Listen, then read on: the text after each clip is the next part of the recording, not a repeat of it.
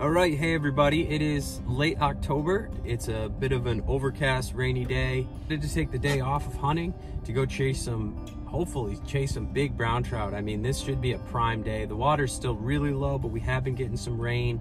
I'm really excited to shift gears for the day. Hopefully we'll get some good footage and get a great video out there for you guys. So hope you enjoy.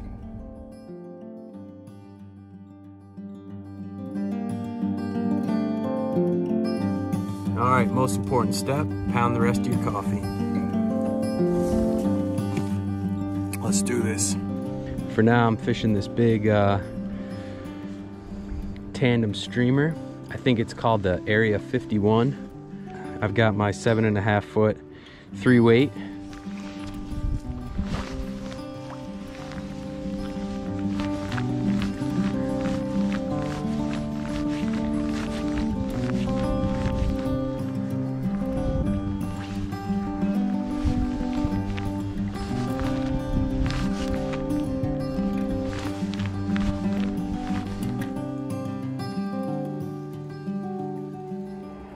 All right, well, so far it's been a bust. I have not moved any fish that I saw. I fished several nice holes so far. I just watched a fish chase something and splash. Looks like at least there's something in this pool, so I'm gonna set up the camera and see if we can't break the skunk here, get a fish going. Really promising pool.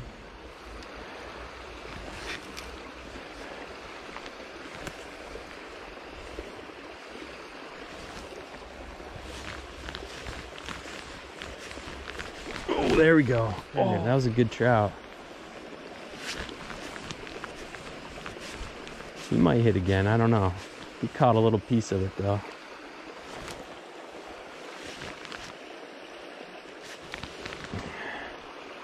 I'm gonna throw this little, this nice little Princeton fin. Man, I don't know what is wrong with me today.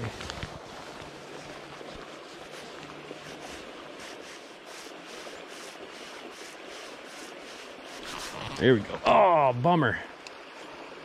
He ate it. Darn.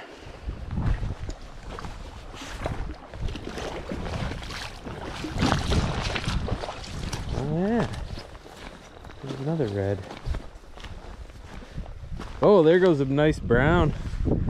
Must be spawning right here. Sweet.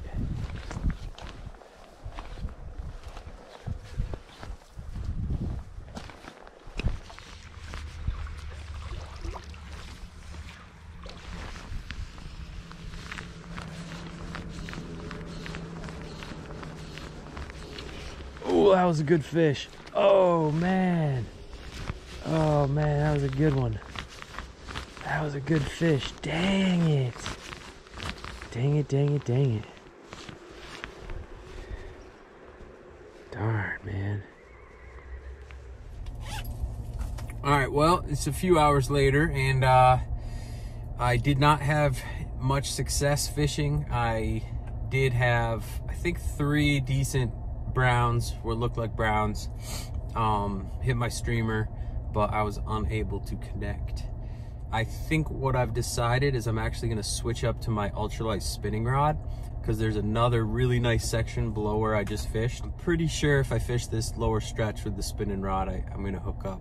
I'd love to make a video out of this, and it's tough without even one fish other than a chub, so I'm going to warm up a little and we'll hit it again for part 2. All right, well, I just followed this dry ditch down, this little drainage.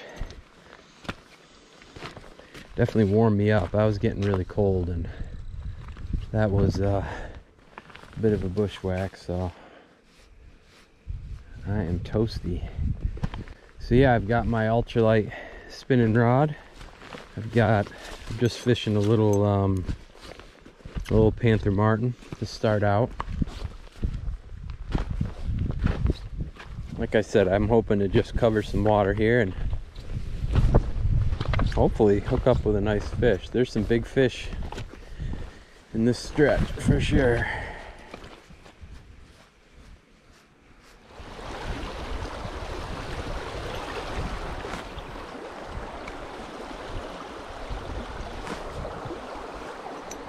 There we go. Nice fish. There's a nice brown.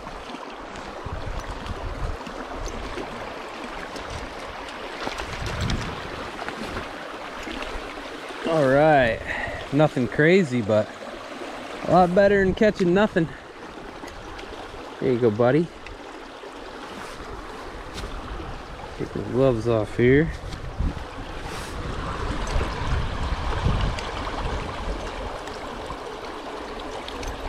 Alright, there we go. Wasn't hooked too bad.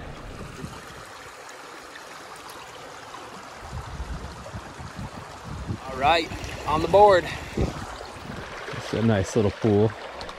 There's a really big pool below here, but this is not too bad itself. I mean, this is so easy with a spinning rod to just toss it in. Oh, there we go. Nice. Nice fish. Another wild brown. I don't think I need the net for this guy, but I'm going to take my glove off.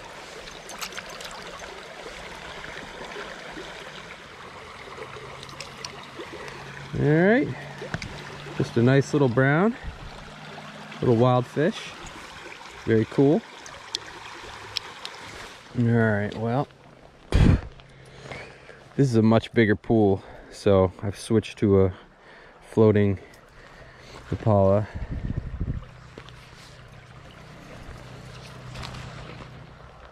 I think the spinner's great for this short, faster water, but this is a big, slow pool, so. Yep, there we go, fish. Small fish on the lure's almost as big as him. Little tiny brown. I don't want to grab him with this dry glove, so I'll take that off. Jeepers, buddy. A little more than you could handle here. Alright, buddy. There you go. He's an ambitious little fella. So this is my little spinner box. Some of these lures are pretty cool, like this little Swedish pimple. I don't know, I bought it when I was a little kid. I didn't realize it was like an ice fishing kind of jig. But I've had this lure for, I mean, probably since I was 10 years old. I don't think I've ever caught a fish on it, but I'm sure it would. I just never really use it. And then some of these old Panther Martins, I don't know if this one, but some of these older ones are, I got them out of a box of my grandpa's old lures, like this old red one for sure. I don't know how old they are, but man, they gotta be probably 50, 60 years old. So I carry all these spinners, some rooster tails, a lot of Panther Martins, some Meps, and then on the back side I have some more kind of bassy, bigger stuff, some stick baits, crayfish patterns, some spoons, and then some plastics too. So kind of my little spinning bag here, my little spinning box.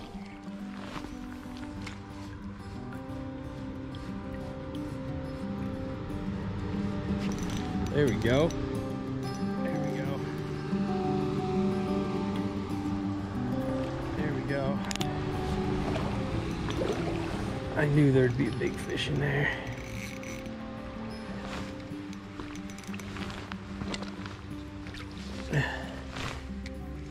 Come here, there, buddy.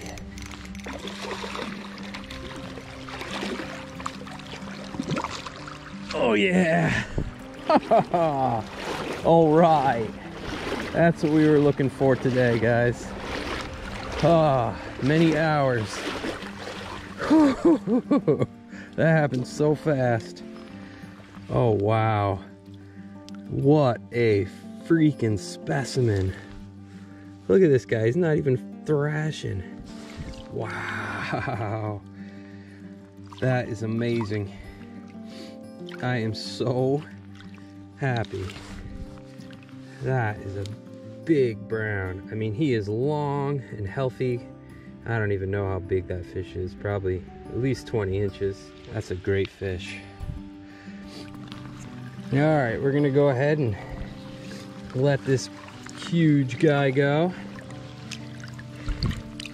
There he goes. All right. Woohoo! That was what I was looking for all day.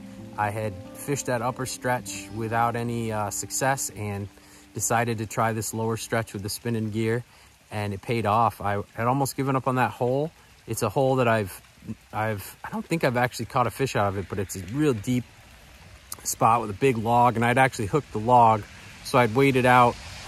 I had waited out to get my lure and thought I'd probably spook the hole, but ended up making a cast into the tail, and he was right at the edge of that log, came out and smacked it. So that was a 20 plus inch wild brown, really special fish, and real quick fight, got him right into the net with the heavier spinning gear, and yeah, he revived super fast and was ready to go. I didn't really even get any great pictures of him, but I just wanted to get him back in the water. So I got some good video though, and I'm gonna fish my way down through a couple holes and then hop up on the road and head back to the car.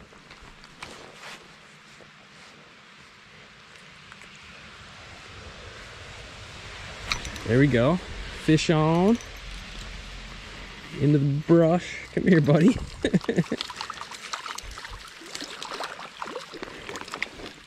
Oh. You tried to escape on land, man. Another nice little wild brownie.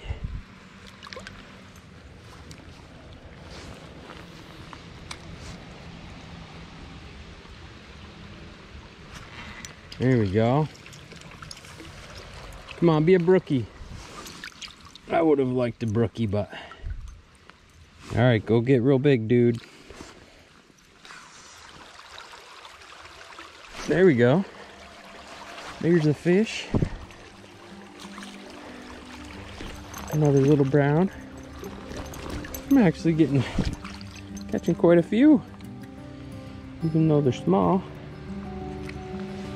Here, buddy.